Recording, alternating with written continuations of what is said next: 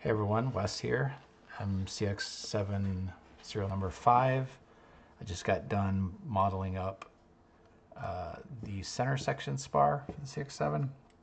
It's the first part. I modeled up the stabilizer spar last night, but then I checked the construction manual again. Everything starts from the center section spar. You basically build the wings first.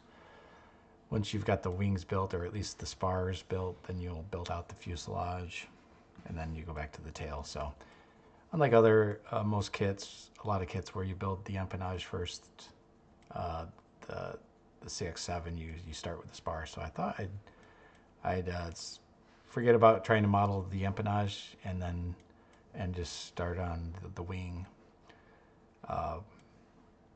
There are a couple things from the plans I wasn't entirely sure about. The center section spar, some dimensions. So I emailed David Thatcher with my questions about that. So hopefully I'll get some answers to that. I think I have it modeled up correctly, but if I've made a mistake after I hear back from him, then I'll make modifications.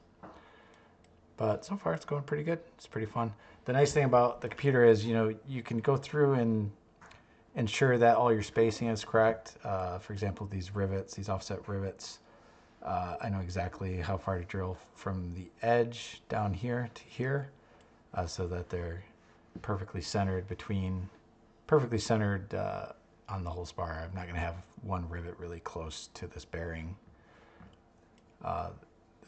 bar, and then one space way out. They're going to be perfectly centered.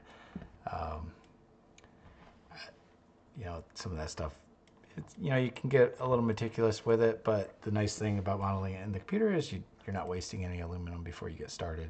You know exactly how much you need, and you know exactly how things go together. And when I'm assembling it, when I go to begin construction of this, I can use the SolidWorks model as a guide. I can pull things apart and see how things go together, and also make sure I know exactly how everything goes together before I even start.